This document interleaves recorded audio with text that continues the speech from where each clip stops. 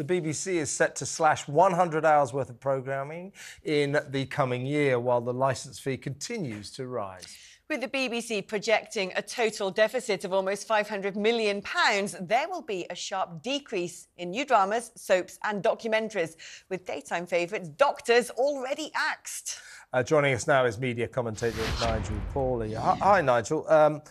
If I gave you the task, I said, right, you've got £3.5 billion, £3.5 billion to spend in the next year, you wouldn't be able to do it. But if you wanted handy advice on how to get rid of all that money and then still plead poverty, you must go to the BBC. They know how to do this. How dare this state broadcaster that we have to pay for, soon to the tune of £170 a year, tell us they haven't got enough money when we corporately give them £3.5 billion a year, and now they're going to cut back 100 hours worth of programming, including top quality drama, the daytime soap Doctors getting axed, CBBBs, they're going down, whatever you call it, and so on and so forth. So factual entertainment shows are going down to 850 hours. That's a slash of 15%. Basically, they are completely cutting back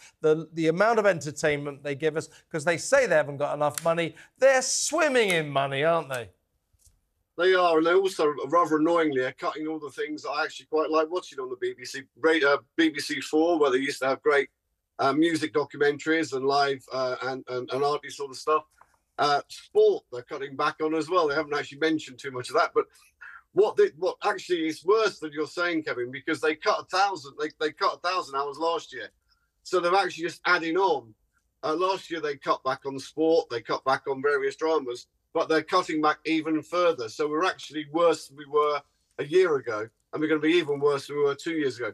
So it's an ongoing drip, drip, drip of cutting.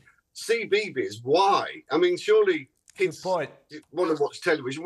Why should the future of broadcast? Let's face it, they're youth obsessed at the BBC, but they're cutting CBeebies. It doesn't make any sense, does it? If you'd have thought that would have been the audience they wanted to capture, because that's what they tend to do. This is what I don't understand, because they get a licence fee as the public service broadcaster. And if I was going to categorise what is the public service and what isn't, I would say big sporting events that everyone should be able to access for free, gone. I would say rolling national news, gone. I would say local services such as local radio, gone.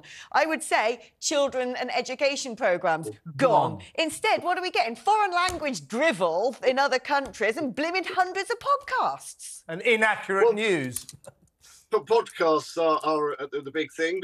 Someone said the other day that the trouble with the BBC is they're going into AI. It's going to be even worse. We're going to have programmes that are not even being made, but it's going to be AI. Yeah. They are enthralled to big tech and high tech.